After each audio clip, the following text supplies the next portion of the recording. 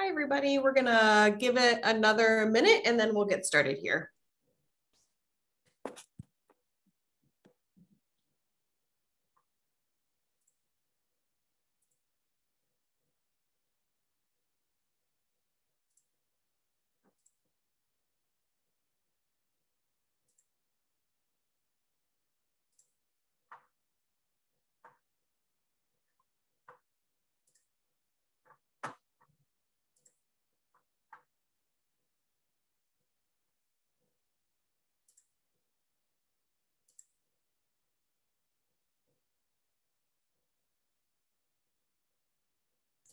Okay, since it is 11, I want to make sure we respect everyone's time. My name is Kelsey Meyer. I'm the Senior Administrative Assistant in the Center for Faculty Excellence. And today we have Leanne speaking to us from the Office of Accessibility Services. Hello, everyone. First, I want to just check and see, is that coming through okay, my screen? Okay, and it's just showing like the actual presentation, no background stuff? Okay. Excellent. So good morning, everyone. My name is Leanne Kessler, and I'm the Assistant Director of Accessibility Services, and I am very happy to be with you today to talk a little bit about our office, a little bit about what we do, the students that we work with, and then basically how we partner with everyone on campus to make sure that our students with disabilities needs are being met and that they're receiving equal access. It's truly a university-wide shared responsibility to work with the students with disabilities. So we certainly enjoy working with everyone on that. So I'll go ahead and kind of jump right in and get started here. Our office is located on the BG campus at 38 College Park Office Building. That's kind of on the north edge of campus for any of you that are new to BGSU, and for any of you that are new to BGSU, welcome. Again, we're on the north edge of campus, same building as the counseling center, which is really nice because a lot of our students utilize the counseling center as well. And then we also coordinate services for the Firelands campus as well. So we have an office there that we rotate having staff travel there, and that's in 105 George Mylander Hall. We took over services for Firelands, I think it was about 5 years ago. It's really nice. It's really streamlined the process. We have a lot of students that take classes, like maybe they take BG campus classes, but then pick up an online class through Firelands. So it's really helped to make it a much more convenient, efficient process for the students. In terms of our staff, our director is Peggy Dennis. She is also the university's ADA Section 504 compliance officer. She's a Title IX deputy coordinator and supervisor of what's called the National Test Center, which is out of our office. And again, I'm the assistant director. Just to give you a little background on myself, I actually started here a little over 20 years ago. I started out as the graduate assistant in the office while I was working on my master's in college student personnel. After that, I did that for 2 years. And then after that, I was hired on full-time as a student counselor, then coordinator for several years, and now the assistant director. Really enjoy the office, really enjoy the students that we work with, and I'm glad I just started and never left. So other staff members in our office are Bailey Murphy. She's a coordinator. On her caseload, she has a portion of the undergraduate students, and then she also works with all of our students who are deaf or hard of hearing. Just to back up a little bit, I have all the grad students on my caseload, and then I also have a small portion of the undergrads.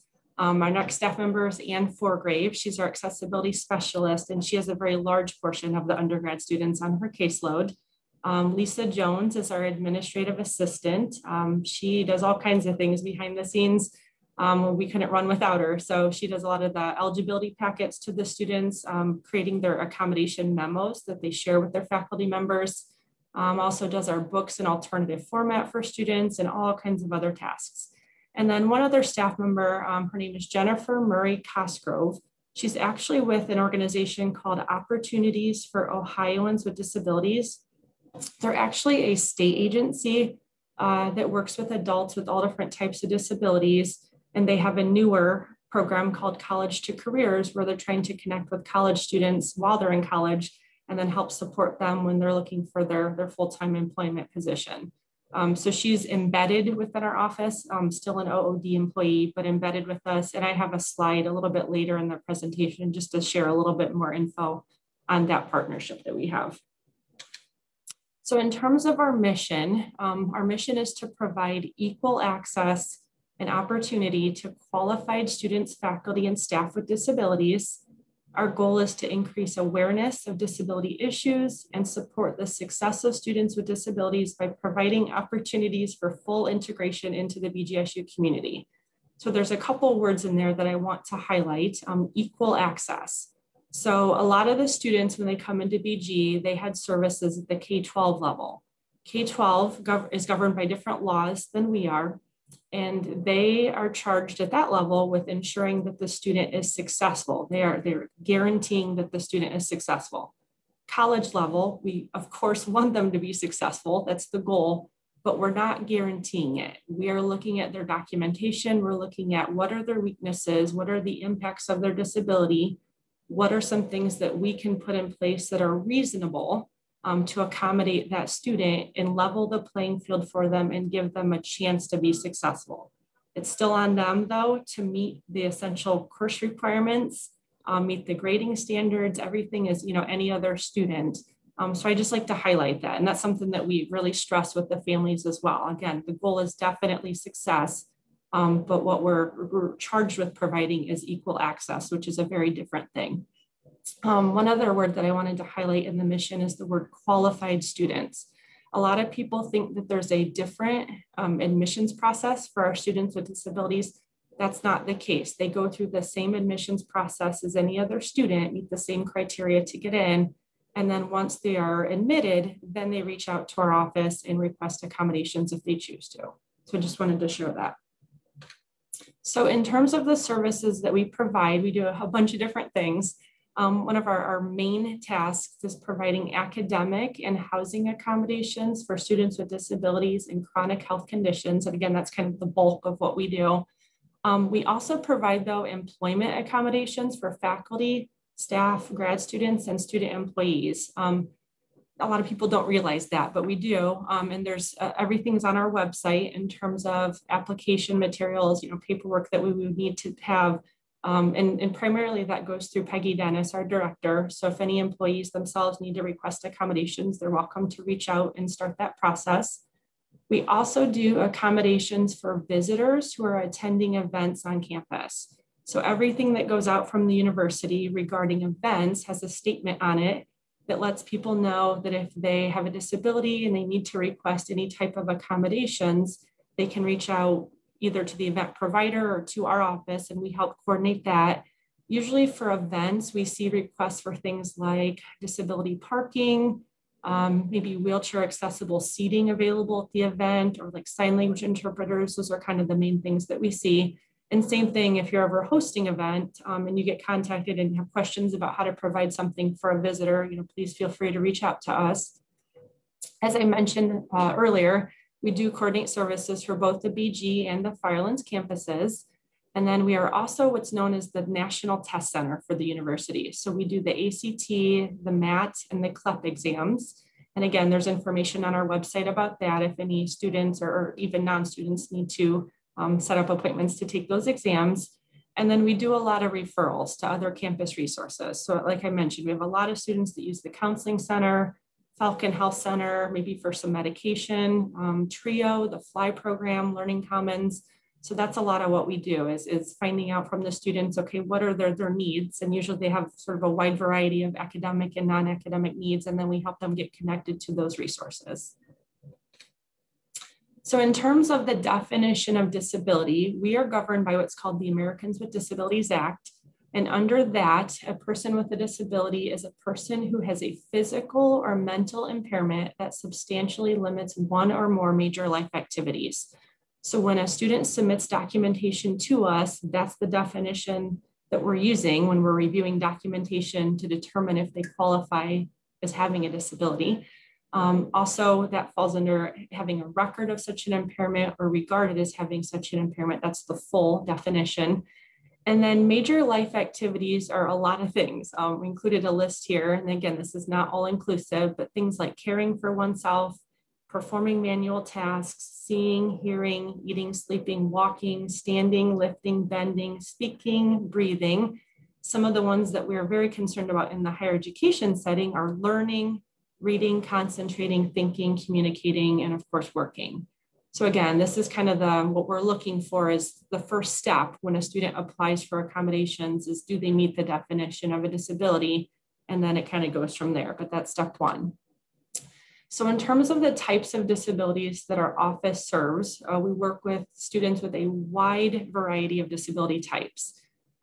We've included on the slide some of the ones we see, but again, this is not all inclusive. We really see students with a wide variety.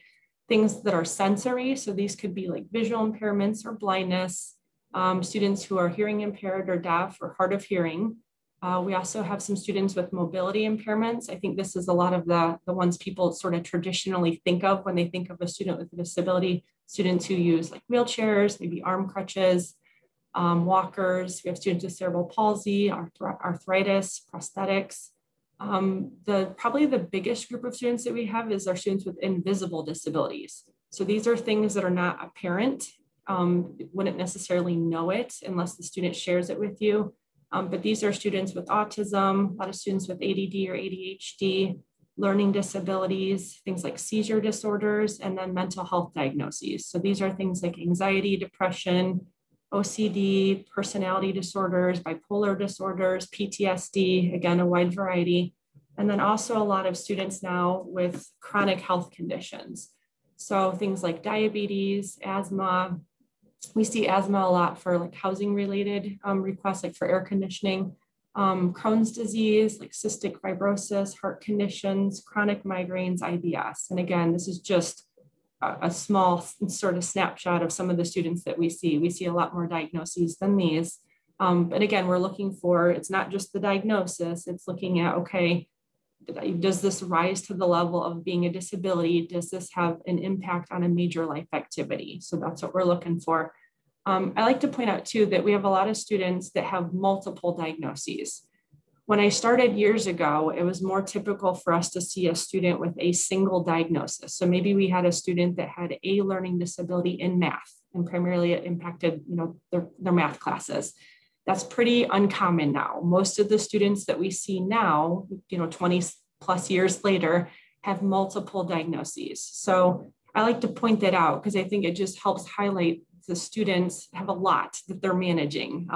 In addition to being a college student, a lot of different health things. So it's typical now for us to see a student that maybe has autism and ADHD and a learning disability. So in terms of the prevalence of our disability types, I just worked on our annual report for 21-22. So this is very recent information. We track our students and make sure that they're doing well and they're graduating. And so we had 1,090 students who were registered with our office who completed the spring semester. So we know that there are more that started that unfortunately did not complete. So these are the ones who completed the spring semester, so just about 1,100. And of those, our most prevalent disability type is now mental health, psychiatric. So we had 463 or 42% of the students. When we code the students with their disabilities, they don't go under just one group. They can fall under multiple groups based on their multiple diagnoses. So I just wanted to mention that. So they can fall under several of these groups. Number two is ADHD, or 28% of our students. And then number three is specific learning disability, 21%. Number one, the mental health, that's definitely a huge change from years ago as well. Learning disability used to be the most common, ADHD, and then chronic health conditions. And we have seen huge growth in the number of students with mental health conditions. I think for a variety of reasons, I think there's definitely more awareness now that students can get services at the college level, which is good, that they're getting registered with us. And then there's a lot going on in the world nowadays, and I think more people being diagnosed, and just, a lot of stressors for the students to deal with. So again, we're seeing a huge increase in that. And it's just something that I think that's good to keep in mind as you're interacting with the students. So again, a little bit more about who are our students. Again, this is from the 21-22 year. 1,090 students, I mentioned, completed classes for spring semester. Of those 1,090, 892 of them were undergrads on the BG campus. And then we also had 130 graduate students. That number has gone up quite a bit, the grad student number. It used to be under 100 and it keeps creeping up and up. So that's another area of growth that we're seeing. And then Firelands campus, we had 68 students. And then just in general, to put things in perspective, when I started again 20 plus years ago, we had a couple hundred students. We knew every single student. We knew them by name, by face. We knew their disability type. And now we're obviously managing a very large caseload of students with disabilities. So it's a lot more detailed note taking, case notes, making sure that, we're keeping track of everything. And I just, we have a small staff, but I'm real proud of all the work that we do and the volume of student paperwork that we handle. So in terms of our colleges that our students are enrolled, we have students enrolled in every major on campus. Our most common is arts and sciences, followed by education, and then also health. But again, we have students in every program, every major. I already talked about the most common disability types, again, the mental health, ADHD, and LD. The average cumulative GPA of our students with disabilities is 3.22. I like to include that because I think sometimes there's a misperception about students with disabilities and maybe that they're not doing as well academically. Don't get me wrong, we certainly have some students that don't do well academically, but we also have students that do very well and have 4.0s. So I just like to include that in general, the students that are using their accommodations that are registered with us, they are doing well academically. The percentage of students that are taking full-time classes is 80%. I like to include that just because we have a lot of students that are taking classes, not a lot, but 1 in 5 that are taking them part-time. A lot of times that's related to their disability and different health needs that they have and not being able to manage a full-time load. And then again, the number of our students in good standing with a 2.0 or higher is 95%. So we're proud of that. We also track the retention. I don't have the data in here, but we are consistently at or even slightly above the retention rate of the university students as a whole, which we're very proud of. And again, those are the students that are using their accommodations. Those are the ones that are doing the best. All right, so registering with our office, it's a student-driven process. So the student has to be what we call a willing participant in the process. K-12, again, is a little different. They're responsible for identifying the students, for testing them, making sure that they're progressing and succeeding. College level, the student has to choose to want to get registered with us, and some do and some don't. They have to self-identify to our office, indicate that they have a disability and that they want to get registered. So in terms of paperwork, there's a request for accommodation form that we have the student complete, and that's where they let us know, okay, here's what I'm interested in requesting from you. A lot of times it's pretty similar to what they had at the high school level. And then they also are responsible for providing us with disability documentation. So this can take many different forms. We have a verification form that they can have their medical provider complete, and it asks for pretty basic information, like what's their diagnosis, when were they diagnosed, how were they diagnosed, and then what we're most interested in are what are called their functional limitations. So basically, how does their disability impact them in the educational setting? How does it impact their ability to take tests that are timed? How does it impact their ability to get all the information presented in classes, that kind of thing? And then usually the provider makes some recommendations for us. A lot of the students, again, come out of K-12. They had in place at that level either an IEP or a 504 plan. It's important to know that that plan ends when the student graduates. Sometimes the students think that that carries into college. It does not. We like to see a copy of it just to see what they had in place in the past, but we also need additional documentation. So typically for an IEP, they would have what's called an evaluation team report or an ETR. And this is where the school psychologist would have done like IQ and achievement testing, like a whole evaluation on the student. So that's what we need to see. And we need that to be pretty recent, age appropriate, ideally done at the adult level. So age 16 or later. So it's very current. And then depending on what their 504 plan is for, there might be some stuff from the high school they can give to us, or again, that verification form being filled out by their provider or some other medical records. So again, all of the students have the responsibility to do this. They submit the request, they submit the supporting documentation, and then we review it. So again, it's not an automatic transfer of services from high school to college. They have to initiate the process, submit paperwork to us. And again, we determine what are called reasonable college level accommodations. So sometimes we see that things were in place at the K-12 level that we wouldn't consider reasonable at the college level. For example, maybe a student had some weaknesses with writing, and in K-12, they decided, okay, instead of writing a 5-page paper like the rest of the class, the student with a disability writes a 2-page paper instead. We would not consider that reasonable at the college level. We want to make sure the student is held to the same standards as every other student, same grading standards, same assignments, all that kind of stuff. So that's a common conversation that we have with families when talking about differences from high school to college, and just making sure that they have a accurate picture of what it's going to be like at the college level. So again, it's individualized for every student, not cookie cutter at all. It's very dependent upon their documentation and what their specific weaknesses are. And then once we decide, yes, they have a disability, yes, we can put some accommodations in place, we generate what is called an accommodation letter. I like to explain it to the students as this letter is basically the college version of an IEP or a 504 plan that you had in high school. So what we do is we give the student a letter, we share it with them electronically, and we ask them to save it on their computer.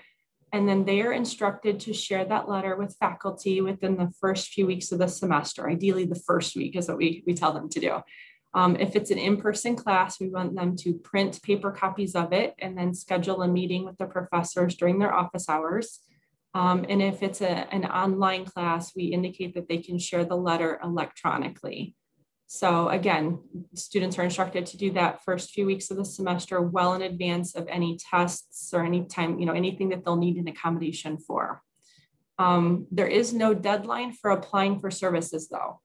So we let students know, some will decide, I want to try things on my own first to see how it goes. And then, they decide later they want to get registered, and that's certainly fine. But accommodations are not provided retroactively. So we don't go back in time and take care of things that have already happened. Same thing as if a student is approved for accommodations, maybe for an exam, they decide, okay, I want to try this exam, I don't want to use my accommodations. We let them know you can choose to do that. Again, you're an adult at your choice. But if you don't do well on it, we can't go back in time and let you retake that exam. So our philosophy, and we certainly encourage the students to get registered from the very beginning, use their accommodations regularly. So again, the accommodations begin when the letter is shared with the professors. Everything in the letter is confidential. So we ask that faculty don't share that information with anyone else. There's nothing in there about disability type. We don't ever include that. That's up to the student to decide if they want to share any details about their disability type, but faculty can be assured that we have that information on file in our office. It's kept confidentially, and they have definitely gone through the whole process to become approved for services. And then these accommodations are good for use all the way through graduation. That's another difference from K-12. They have to have a meeting every year. They have a reevaluation every 3 years. College is a little different, I think a little nicer, just in terms of once they get registered, it's set for their whole time here. A lot of students are happy to hear that when they come into college. So what are some of the accommodations that we can do? These are some of the most typical ones that we approve. A student can request anything. We can review for it and determine if it's reasonable, but there are sort of, a standard set of accommodations that are widely accepted as reasonable at the college level. So things like extended time for exams and quizzes, we can do like time and a half, or if there's a pretty substantial impairment, we can even go up to double time. And that would be for any timed in-class or online exams. We also do like a testing environment with limited distractions. We have some students that struggle in the classroom setting and need to have a quieter space to take their exams in to be able to focus. We also do exams in audio format or read aloud. This is typically for students with a visual impairment, or maybe they have a learning disability in the area of reading. That's pretty common. Also a computer for exams. That could be, again, for a variety of reasons. We have some students that are able to physically get to classes, but really struggle with sort of being present. Maybe they're having a flare-up of symptoms, don't feel the best, but they got there. So we have some accommodations for making sure that they're getting all the info presented in class. So some of the students will take a recorder in, record the lectures and discussions. That way they can go back to it later and make sure they're getting all the info. And then we also do some note-taking assistance where we help the student get a copy of notes from the professor, if available, or from another volunteer peer student in the class. Another pretty typical thing is calculator.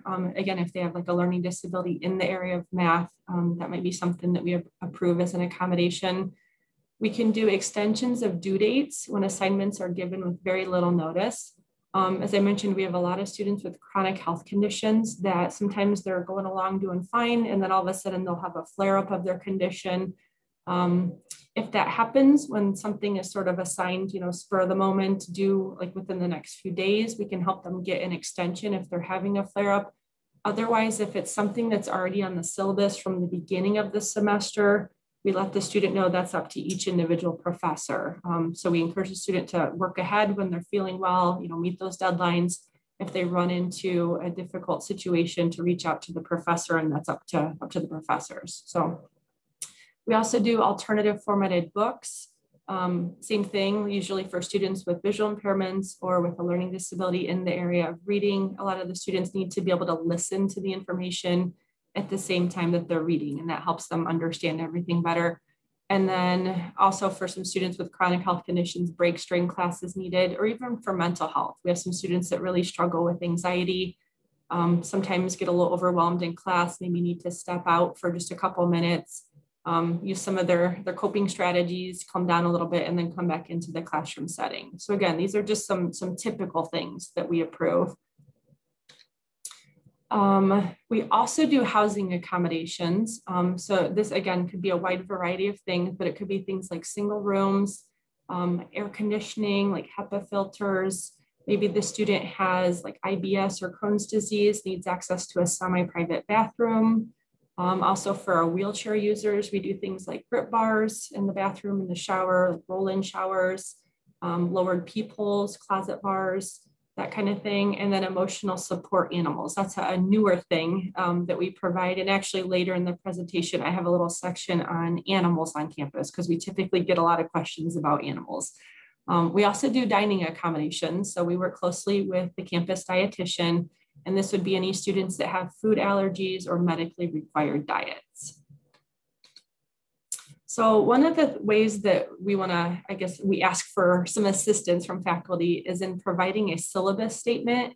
We're involved in all kinds of preview days, Falcon Fridays, all kinds of events. So usually students know about us and know to submit documentation, but occasionally a student doesn't find out about our office until they're in a class and they're reading through the syllabus and they realize, oh, hey, there's an accessibility services office on campus. So we just ask that you please provide that in your syllabus. And this was lifted off of our website. You're welcome to use the exact same statement or something very similar. But the biggest thing is just if a student reaches out to a professor and says, hey, if they use the words like IEP 504, or, disability, just make sure that they are getting connected with our office. And that you're not required, and really we don't encourage that you provide anything until you have a letter from our office. So just make sure that you refer the student to us, and then we can take it from there in terms of letting them know what paperwork we're going to need. So in terms of test taking accommodations, that's another area that we ask for some assistance from faculty. If an accommodation memo is provided to a faculty member, you can be assured that those accommodations have been approved as necessary for that student. If there's ever a concern with a specific accommodation, we ask that you don't just deny something. We ask that you reach out to us and talk through, what the concern is, and get just a consultation about that. In terms of the exam accommodations, though, we do ask faculty or their department staff to provide the more common exam accommodations. So this would be like the extra time, the testing environment with limited distractions. If, however, a student is eligible for extensive exam accommodations, then occasional arrangements may be made with our office.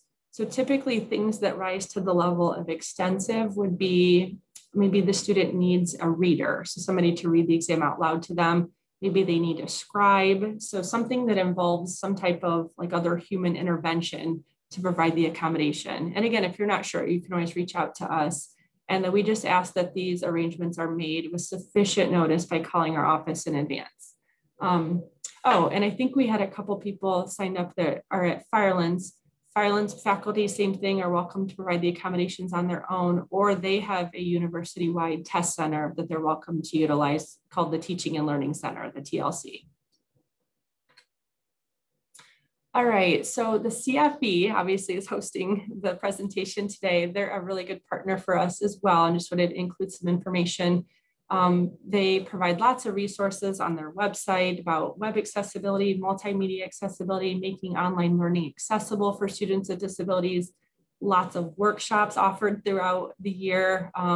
So they're just a really good partner for us. We're the office that knows and lets people know this has to be done, and then they handle a lot of the tech pieces for us and making sure that the faculty know how to provide accessible materials to the students. And then one thing I wanted to mention, hopefully you guys have heard about this, Ally. It's a digital content accessibility tool. This is available to all university faculty, and it helps make the course materials more accessible. So it integrates within Canvas, and it gives files an accessibility score and gives instructions for how to make the materials accessible. On the student end, it allows the student to select multiple formats to download resources. So it's usually, I think it's up in the upper right-hand corner, is alternative formats. The students can go in, and if it's a non-readable file, they can go in and change it to an audio format, something readable in case they're using screen reader software or reader software. And again, CFB offers a lot of workshops regarding Ally. So on our end, we make sure the students know about this and help them navigate Canvas and how to get to these materials for the students that are qualified for it. And then we also have just a lot of students that this is helpful for. This is just sort of their learning style preference. So this is helpful for many different students. All right, so I mentioned earlier that we have a partnership in place with OOD, which is again, Opportunities for Ohioans with Disabilities. They used to be known as BVR, the Bureau of Vocational Rehabilitation. Some people might know them by that name. But again, they are a state agency, and they have a partnership with Ohio State College and University System, the Ohio Department of Higher Education, businesses, and OOD. And again, they're offering support for students with disabilities as they prepare for their careers. So they provide different services for everyone, very dependent upon what they're going into, what their needs are. But they do a lot of career exploration, they do counseling, a lot of resume development, practice for interviewing, internship preparation, assistive technology, just a lot of good different things. So they've been with us now a few years now. Again, Jennifer is our counselor here at BGSU. And so we've been getting a lot of our students connected to her for support while they're here as a student. And then again, support as they're graduating and finding their post college employment.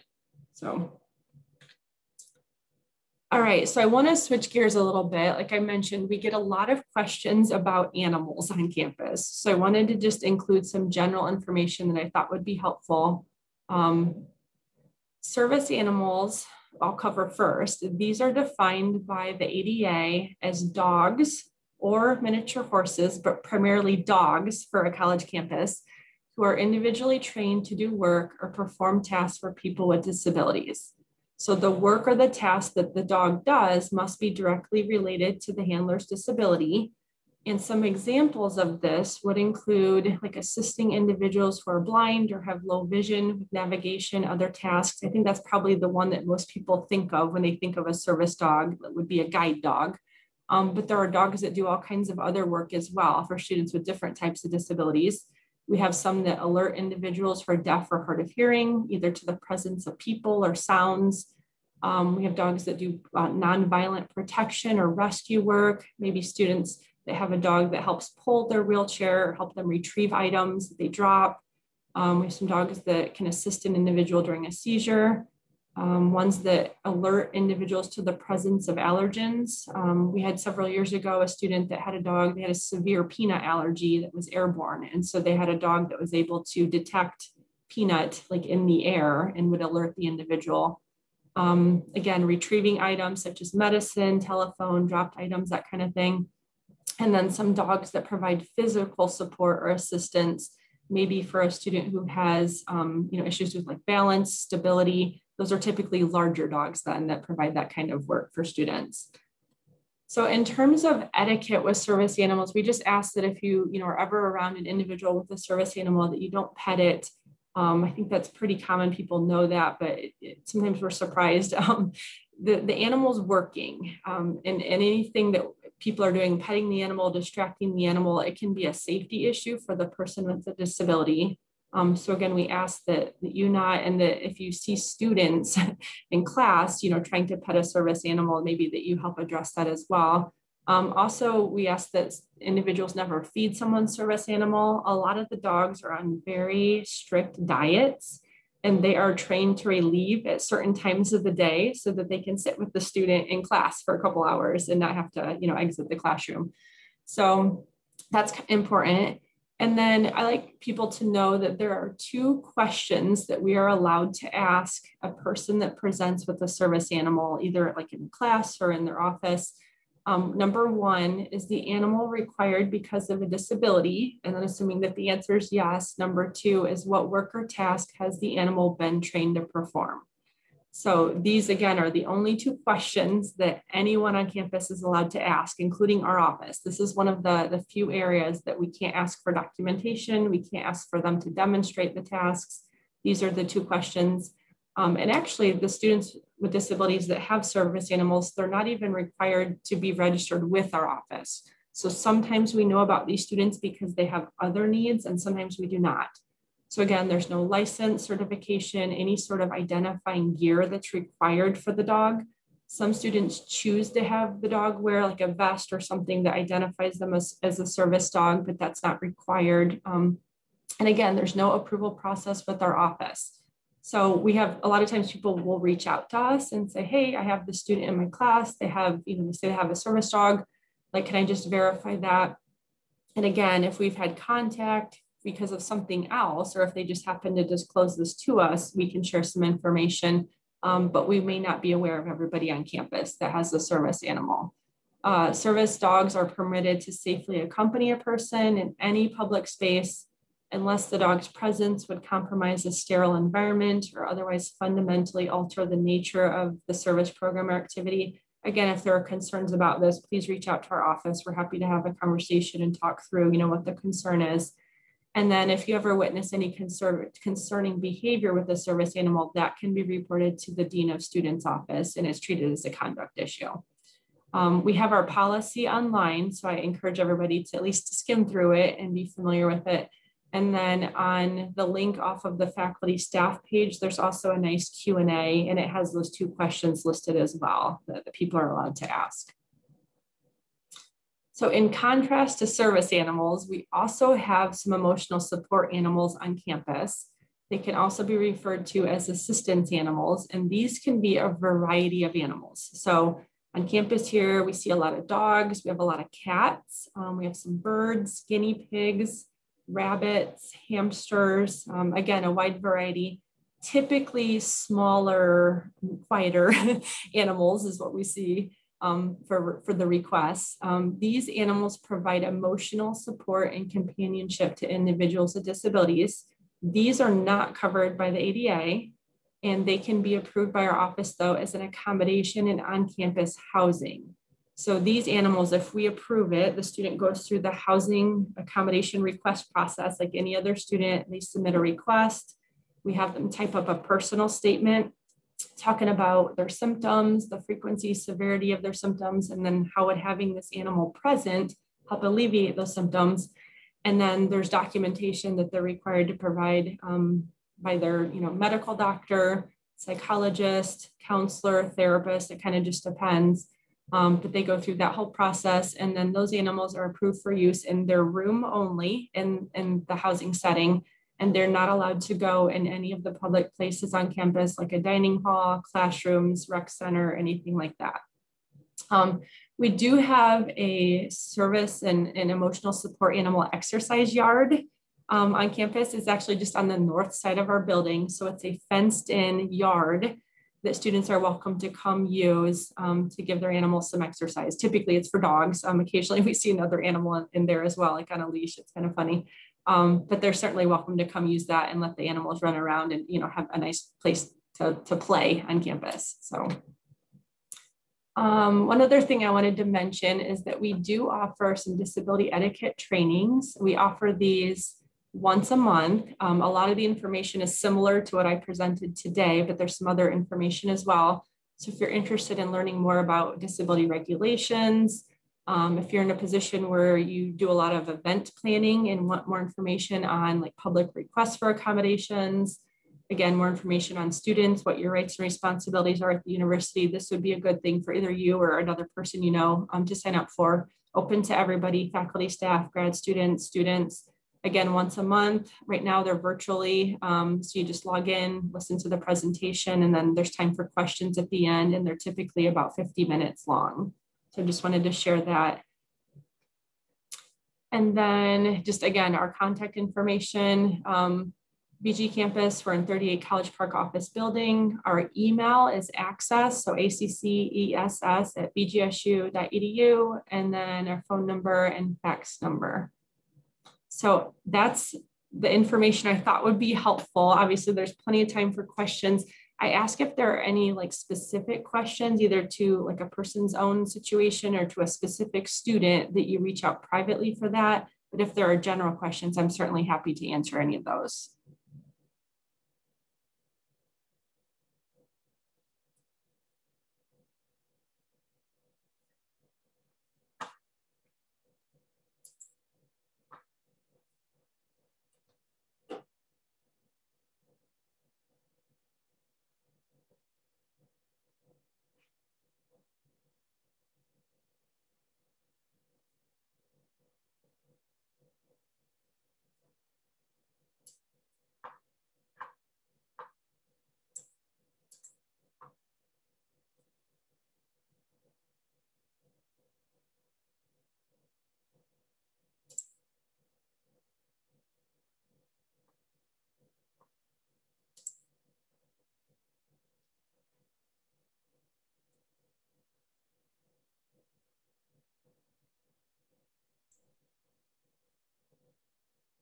I'm surprised there's no questions.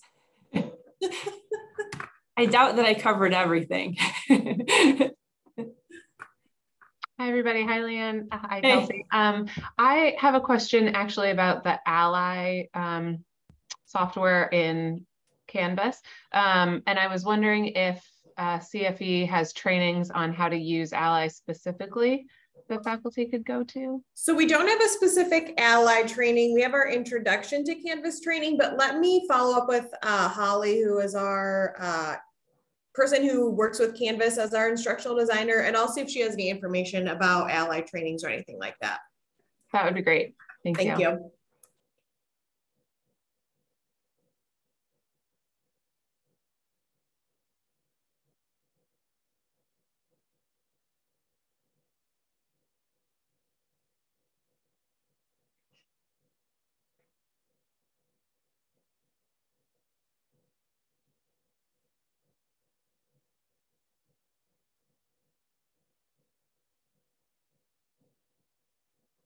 Oh, I see a question came through the chat here. Thank you very much. Could you give more details on how an audio exam would look like? So if a student needs their exams in audio format, it depends on if it's an in-person class or if it's an online exam. So for an online exam, we ask that the exam be offered outside of Lockdown Browser because Lockdown Browser conflicts with the reader software that the students use. So typically we have faculty provide it online, remove the lockdown. The student on their own uses their reader software to have the questions read out loud by the computer. And then typically it's proctored through like a Zoom meeting instead of like through the Lockdown Browser. If it's an in-person class and a paper test, the student, like the faculty member is either, welcome to provide that, like during their office hours, they could read the exam to the student, or they could make arrangements, like I said, with our office, provide us typically with an electronic copy, and then same thing, we would have the student sit at a computer, have the computer read the questions out loud, but that way it's in a proctored setting. So I don't know if that answers the question exactly or not. I hope so.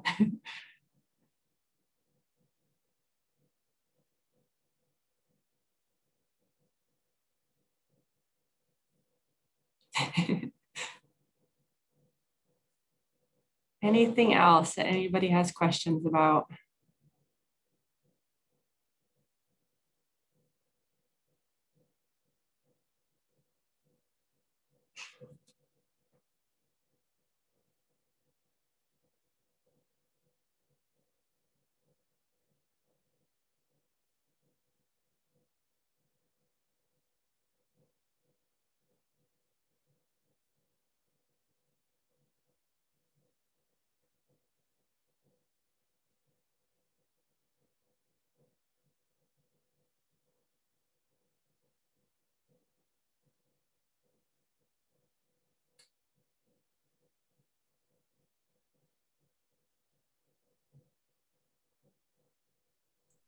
I have included in the chat here a link to the workshop feedback form if attendees could take a few minutes to fill that out.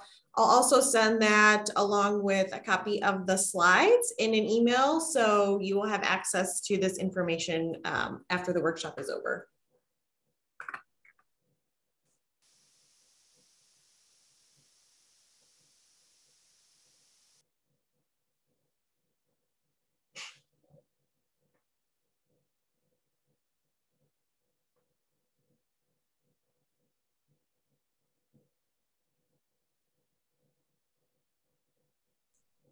If there aren't any other questions, I guess we could end a little early and give everyone 15 minutes back in their day, if that's okay with you, Leanne.